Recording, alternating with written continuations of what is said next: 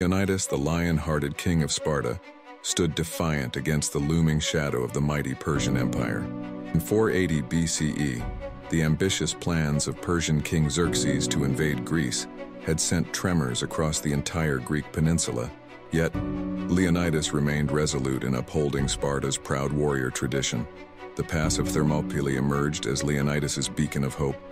Though narrow and treacherous, its strategic position provided the perfect battleground for a small force to take on a vast army. With 300 Spartan warriors and other Greek allies by his side, Leonidas set out to defend this narrow choke point. Against odds that seemed insurmountable, Leonidas and his brave men confronted a Persian force 10 times their size. For 3 grueling days of battle, they fought relentlessly to halt the advance of the Persians.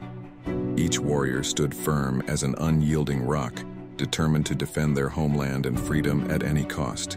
Yet, betrayal struck, piercing the Greeks from behind. A local traitor revealed to the Persians the secret mountain paths around Thermopylae. With their retreat cut off, Leonidas made the agonizing decision to dismiss the bulk of his forces. However, 300 Spartans, alongside Thebans and Thespians, chose to stand by his side. As the final battle loomed, Leonidas and his 300 Spartans engaged in a legendary struggle.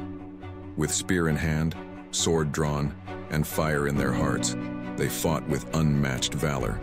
Each warrior faced death with a defiant smile, embodying the true spirit of a warrior. Though ultimately defeated, Leonidas and his brave 300 left an indelible mark. Their heroism ignited a flame of unity and determination across Greece in the pursuit of freedom. The name of Leonidas ascended to legend, and the epic resistance at Thermopylae became an unforgettable tale throughout history.